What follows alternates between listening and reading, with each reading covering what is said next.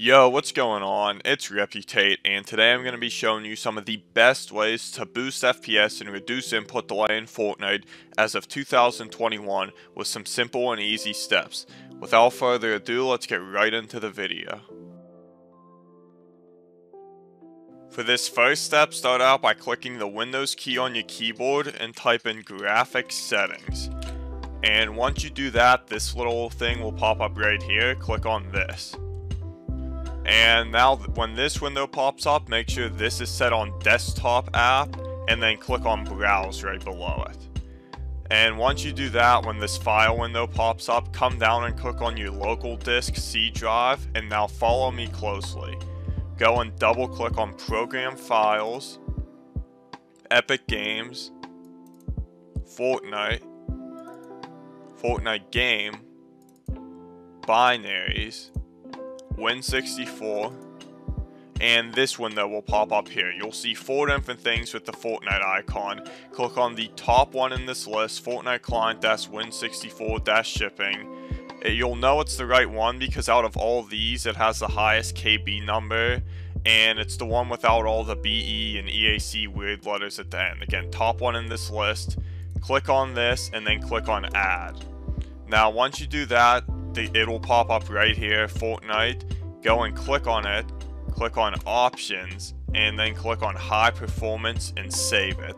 This will optimize your game's graphics settings strictly for performance, which will help with both FPS and input delay. And for this to take effect, you will need to restart your PC. For this next step, I'm going to show you how to download a program called Timer Resolution, which greatly reduces input delay in your system and is widely used by many people as well as a lot of pros as well. So what you're going to want to do is open your browser, and I put a link in the description for the Timer Resolution download. Click on that link and it'll bring you to this page right here. Now, once you'll see Timer Resolution by Lucas Hill, and scroll down, follow me closely here, scroll down all the way until you see download timer resolution.zip version 1.2. This one right here. Now I know it only says Windows 7, but I promise it works for Windows 10. This is the one that people use. So click on download and it'll bring up this right here. Save the file and then drag it to your desktop. And as you'll see, it's a zip package. Right click on the timer resolution and go all the way down to extract here, which will extract it on your desktop. The only reason why it's not doing it for me is because I already have timer resolution right there. But once you do that, it'll extract it on your desktop and put it here. Now before it's ready to operate, just right click on it, go down to Properties, then go to Compatibility, and click on Run this program in compatibility mode for. Check that box and click on Windows Vista. And then also make sure the Run this program as administrator box is checked as well, and then click Apply. Now once you do that, double click on it, click on Yes, and then once it opens here, all you gotta do is click on Maximum, and you'll see this number change right here, and then do not click exit. Make sure you click minimize. This has to be running in the background for it to work. Now once you do that and that's running in the background, open up your game, try free building and just doing something, and immediately everything should feel a lot faster and quicker.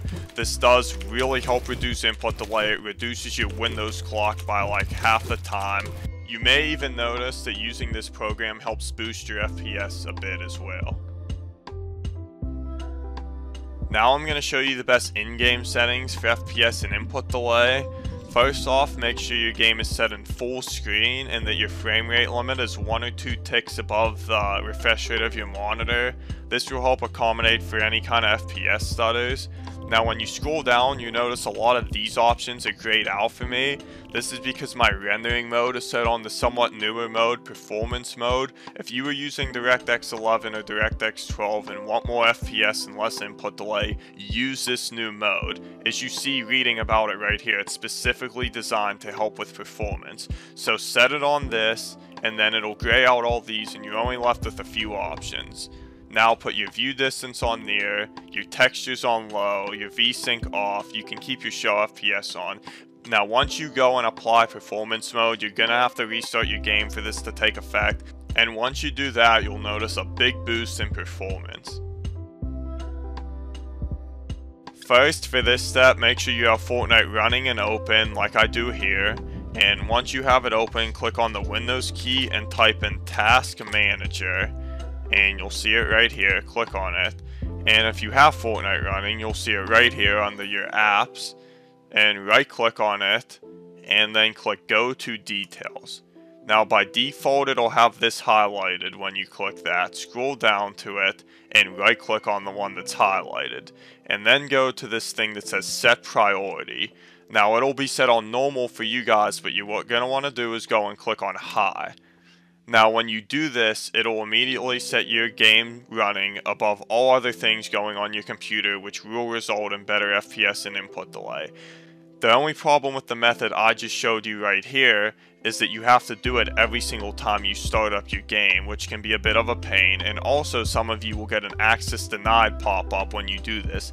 To fix both of those issues, I linked a video in the description that I found on how to every time you start up your game, it'll always be running at high priority, and it'll also get past that access denied pop-up that some of you get.